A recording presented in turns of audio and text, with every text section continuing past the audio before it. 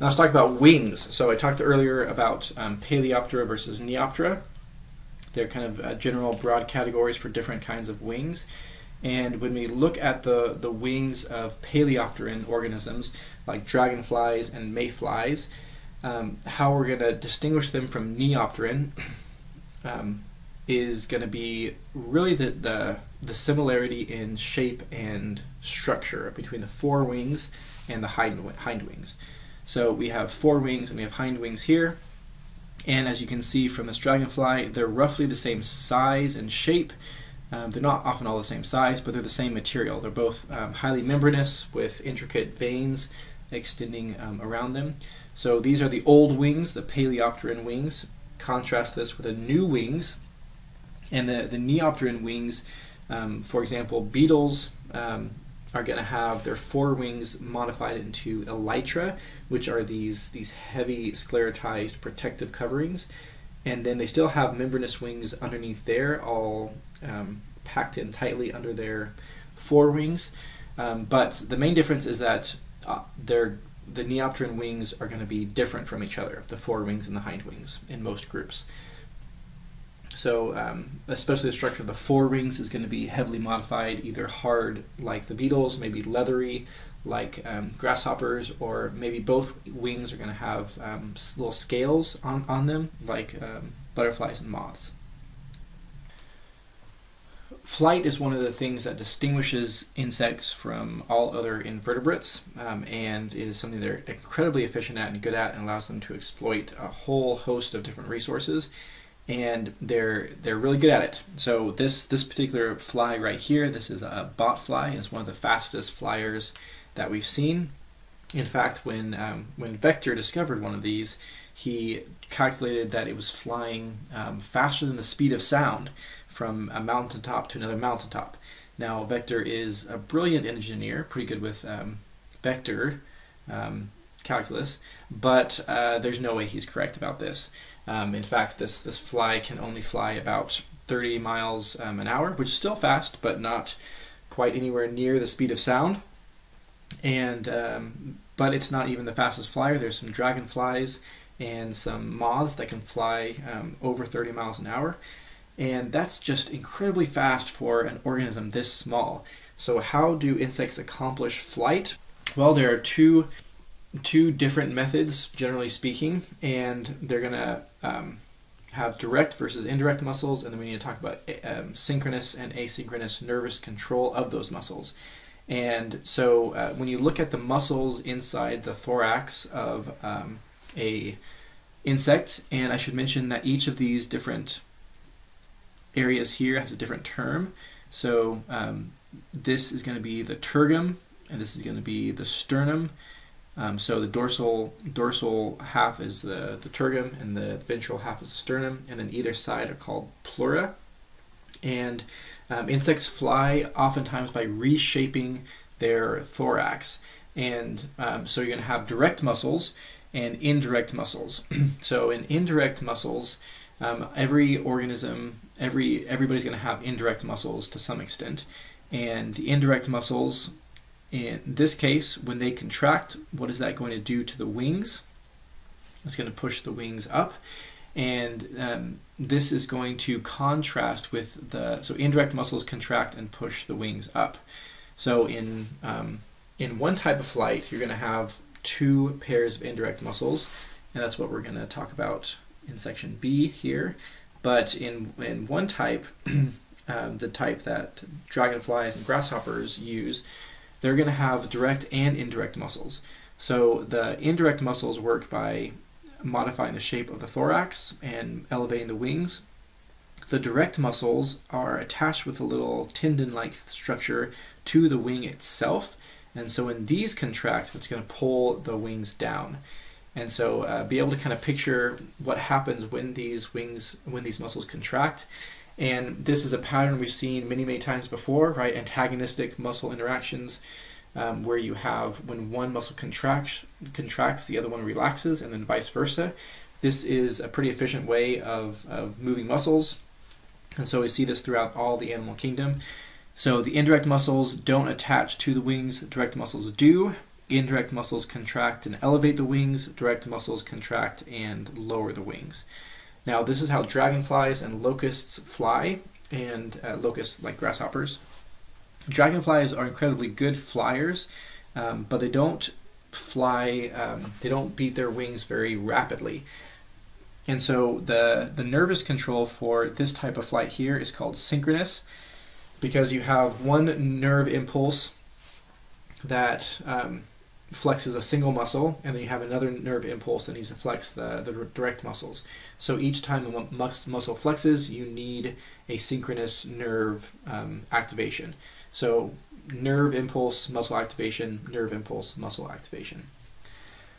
All right, so that's one kind. The next kind allows for much, usually faster flight and much higher wing beat frequencies. So these occur in mostly flies, and these are they don't have any direct muscles. All their muscles are indirect, and the way they make their wings go up and down is just really interesting. And it ends up storing a lot of potential energy that can be used to and reused. And so, I'm getting ahead of myself a little bit. So let me start from the beginning. We have indirect muscles here that are going to attach the tergum to the sternum. And when these contract, the same thing happens as we saw over here. The thorax is going to compress, and that's going to elevate the wings. Now, instead of on the downbeat, instead of having the wings directly connected, you have longitudinal muscles that attach, anterior and posterior. And when these contract, the shape compresses anteriorly, posteriorly. And so what you end up having is the shape of the thorax is modified, either laterally or anterior posteriorly, which with every type of muscle contraction. And what do you know about the cuticle of an insect? It's flexible and strong and resilient. So every time you bend it, it wants to snap back into its place. So that's what I was talking about with potential energy. Every time you bend the thorax, you're storing potential energy in the cuticle, and the cuticle wants to rebound to where it originally was. But when it rebounds, it activates the opposing muscles, the longitudinal muscles, and then when those contract, it compresses it anterior posteriorly, and then that stores potential energy in the opposite direction. Really what you need to know is that a single nerve impulse, so say you have a nerve impulse that activates the indirect flight muscles, when those compress, the potential energy in the cuticle makes it rebound, and then the longitudinal muscles will contract automatically. And so you have this reverberation of longitudinal versus, well, you have horizontal and vertical muscles that are going to activate back and forth from each other. So you have the compression of the thorax back and forth, and ultimately what it means is you have a single nerve impulse leads to many muscle contractions as they reverberate back and forth. And this would be much easier to understand if you could see my hand motions, which you cannot at the moment. But just know that the asynchronous nerves activate indirect flight muscles, and they reverberate back and forth, storing potential energy in the cuticle itself. And this lets you fly really rapidly because you can have a single nerve impulse that flexes the wings up and down many times. So there are some flies that can beat their wings over 1,000 times a second, which is just phenomenal. So that is essentially how insects fly. Read the section in your book if that was confusing without my hand motions, but you can get it figured out. All right, so insect physiology. A lot of this is going to be really similar to the other invertebrates that we've discussed. So I'll mainly point out the differences. The one difference is their heart is really their dorsal blood vessel. This is what pumps blood throughout their body, and their blood, they don't really have blood. I shouldn't really say blood, because the proper word is hemolymph, and hemolymph is composed, it's this fluid that fills their body cavity. It's going to carry nutrients and hormones throughout the organism, but not oxygen, right?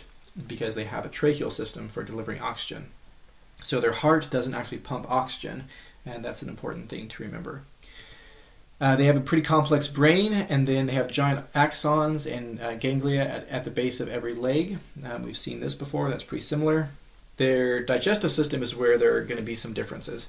So they have a mouth, and then esophagus or pharynx, and then they're going to have a crop for storing, and then they're going to have a proventriculus, and then a ventriculus. And we've talked about this before, but what kinds of attributes of the digestive system are you going to need?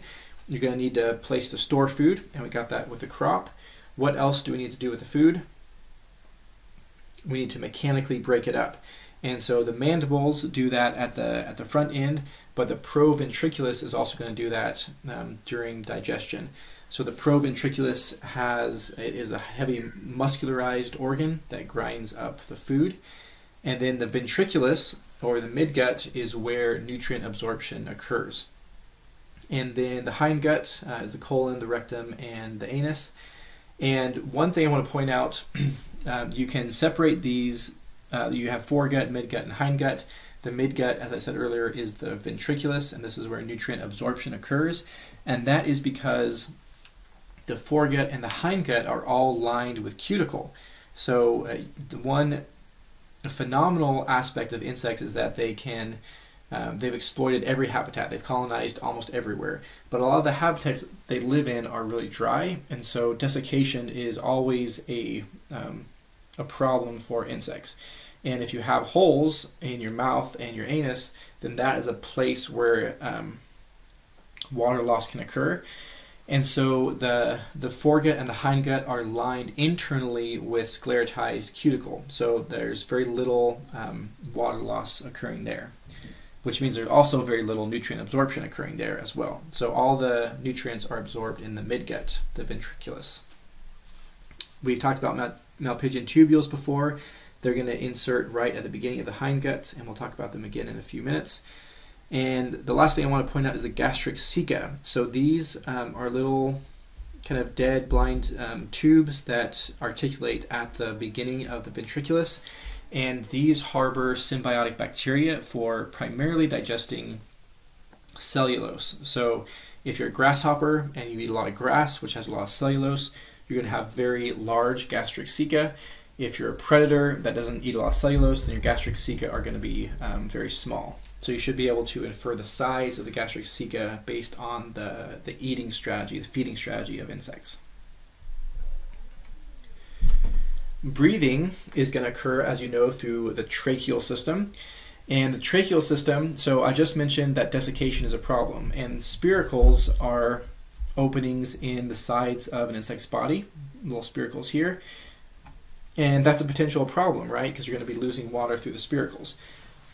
So there are 3 adaptations to avoid that, and also simultaneously these adaptations help avoid getting dirt or debris or parasitoids or predators in your spiracles as well. So at the first off, you're going to have a protective lattice that can open and close, so the insects can close their spiracles completely. And then you also have a secondary valve as well. And then you have everything is lined with cuticle. So for a long time in through the tracheal system, they're going to be lined with cuticle. So again, you're preventing water loss, and you're preventing any organisms or debris from getting inside your respiratory system. Eventually, as these branch off, they're going to get finer and finer until they end in tracheoles. And tracheoles are not lined with cuticle. And the tracheoles are this fine network of little tubes, and they're going to articulate with individual cells, sometimes even indenting the cell right at the place where the mitochondria is. So they're delivering oxygen directly to the mitochondria of the cell, which, as you know, is the powerhouse. So really incredibly efficient mechanism for getting oxygen straight to where it needs to be.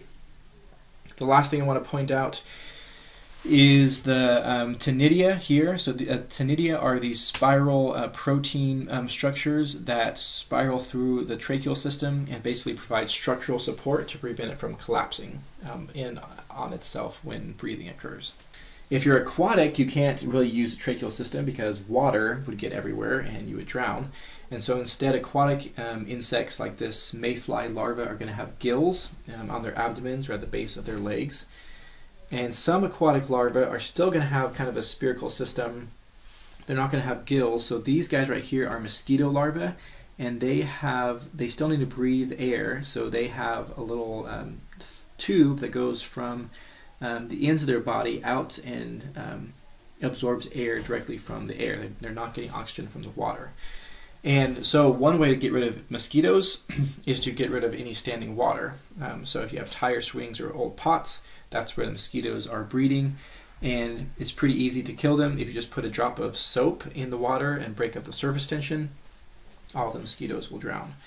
So that's a pretty effective method of eliminating mosquitoes, is preventing standing water in your yard.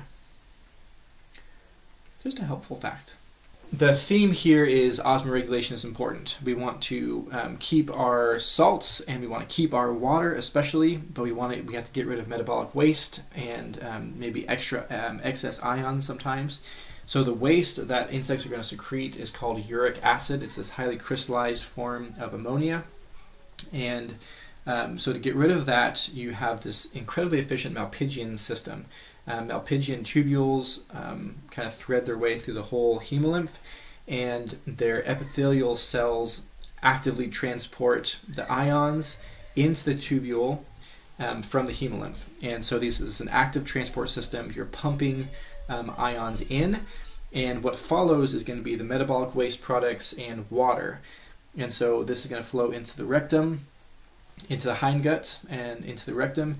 In the rectum, you're going to have rectal glands, rectal paths that are going to reabsorb any salt and water that you need, sometimes actively again, and that's going to leave the metabolic wastes behind to be excreted.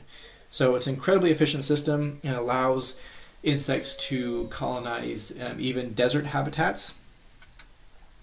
Although even in deserts, sometimes the water is so sparse that you're going to need some special adaptations to get water in the first place. And so some exoskeletons are actually modified to deliver water to the mouth of the animal. So this is the thorny devil, and it wakes up early in the morning when it's still cool and the dew is settling on hard surfaces. And he will sit with his head down and his tail up, and all these little spikes are for protection, but they also, the dew condenses on them and then flows down in larger and larger droplets, condensing into these little rivulets that flow directly into his grumpy little mouth at the end. So all he has to do is stand with his head down, and water will condense on his body and water will flow into his mouth.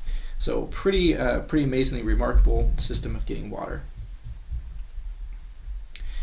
Insects are incredibly good at sensing their environment. We've talked about pheromones before, and here is all the different, well, not all, but some different modifications to the antenna, primarily for detecting specific chemicals or pheromones. The more plumose, the more surface area an antenna has, you can infer that it's important for sensing usually a pheromone of either a prey or a host if you're a parasitoid, or a mate if you're looking for that. So plumose antenna correlates with pheromone usage. Insects also have compound eyes, which are incredibly sensitive to movement, and usually 3 ocelli. So they have compound eyes and ocelli. And then they have sensilla, which are these amazing little specialized cells. They're like little caves full of nerve receptors. And again, it would be helpful if you could see my hands. But what happens in these little pockets is any direction this little trigger moves, it activates nerves all along the pocket of this cell, and they send signals about which direction it's moving and how fast and how far. So some of these are mechanoreceptors, some are chemoreceptors. So if a chemical locks onto a certain chemical locks onto this, then it will activate the nerve impulse. So the sensilla are really prominent on legs and palps of organisms, and the antenna, of course. You also have tympanic organs. So tympanic organs are, so tympanum like a drum, these are hearing organs, and oftentimes they are found right above the base of the legs. and grasshoppers, that's where they're found. In this one, this is a fly that lays eggs in crickets. We talked about this a while ago. And this one can hear crickets from a long distance away and then kind of shoots eggs out toward the sound before it gets close enough to warn the cricket of its presence. And so it has to have large hearing organs for its life. So you can kind of correlate the anatomy of the sense organs with the lifestyle. So be able to do that if I give you a brand new organism that has, you know, plumose antenna or highly developed tympanic organs or something like that, to be able to infer something about its life style. Insects are primarily dioecious. I mentioned earlier that aphids kind of cycle through a sexual and asexual cycle throughout the year. Some insects are like that. Some can reproduce asexually or parthenogenetically, but the vast majority of insects are sexually reproducing. Here's a praying mantis doing its famous mating dance. And first of all, you have to find your mate. And we talked about plumose antenna and pheromones. If you're a female moth, how do you attract a male moth? You have to emit pheromones first. And so the female moths, here is a female moth with these special abdominal extensors that are filled with this oily, thick gland, these pheromones. And so when she's ready to attract a mate, she will extend these out, and the smell will waft through the air for miles. And a male moth can sense, a part per trillion of this little chemical, and will follow it upwind until he finds his mate. Pretty spectacular and very strange, right? You didn't know moths had this, did you? This is a fascinating looking creature. Look at its weird long face, and in the back it's got some strange things going on. This is a scorpion fly, and the scorpion fly isn't dangerous at all. This is a male, and these are little claspers to clasp onto the female during mating. They are predators, and we've talked about nuptial gifts before. What's the purpose of these? The purpose is to kind of it's a gift, right? It's a little wedding gift. So it's usually given by predators to a female predator, and it's a way to avoid being eaten yourself during or before mating. So once the mate is found, mating dances or nuptial gifts are a pretty common way of convincing the mate to actually mate with you. Sometimes this doesn't work out so well, like in dragonflies. So dragonflies mating is really strange. Their abdomen on the male, this is the male here and this is the female. The male's reproductive organs are actually right by its thorax. They're not at the end where you might expect. At the end you have these really these pinching claspers, and when the male is ready to mate, he will find a female and grab her really strongly by the back of the head and fly around with her. You may have seen this happen before.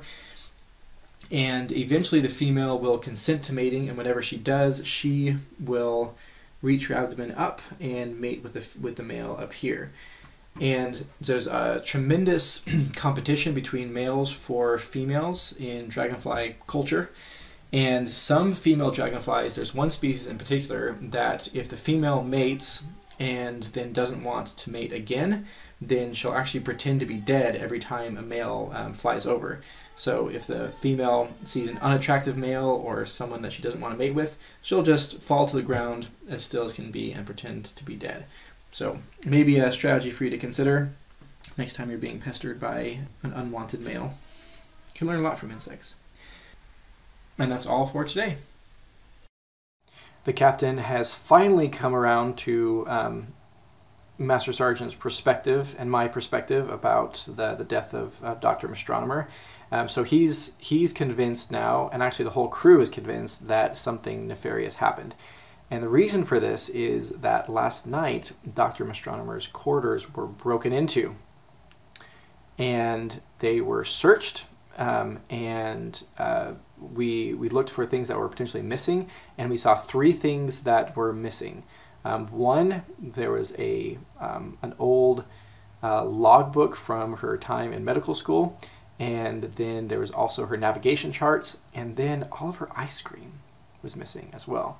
So 3 things missing. Her room was ransacked, searched very thoroughly, and trashed.